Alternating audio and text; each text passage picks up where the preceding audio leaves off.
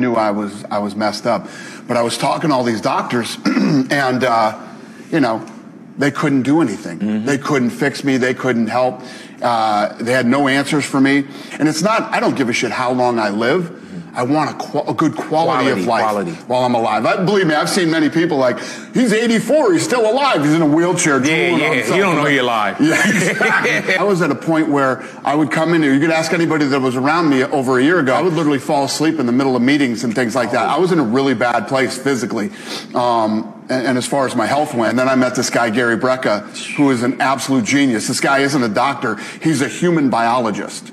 And none of these doctors know anything about human biology. Everything they've learned is about medicine. Right? Getting you on medication. Yeah, man. Oh, this feels weird? Take this medication. Oh, that doesn't feel right? Take this medication. Finally, you're on 3-4 different medications that have 10 different side effects and mess you up in 10 different ways. And that's what I was feeling. I'm on no medication now. You were on medication before? Yeah, I was on thyroid, I was on cholesterol, and I was on high blood pressure medicine. And now I'm on none of that.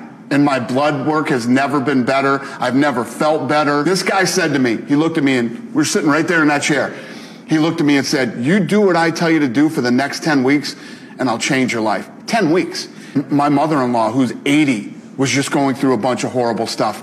I called him, he flew out. He changed her whole life in 6 weeks. She's 80. I had dinner with her last night. She's not even the same person she was a month ago. I will never talk to a doctor about my general health ever again. If I break my arm, I'm going to go see a doctor. If I need surgery, I'm going to go see a doctor. My general health, never again. None of them know what they're talking about. They're all full of shit.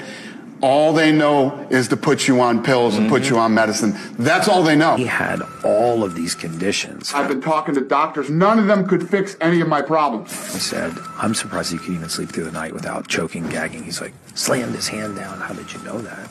And I said, if you don't do what we're going to ask you to do, you have a life expectancy of 10.4 years.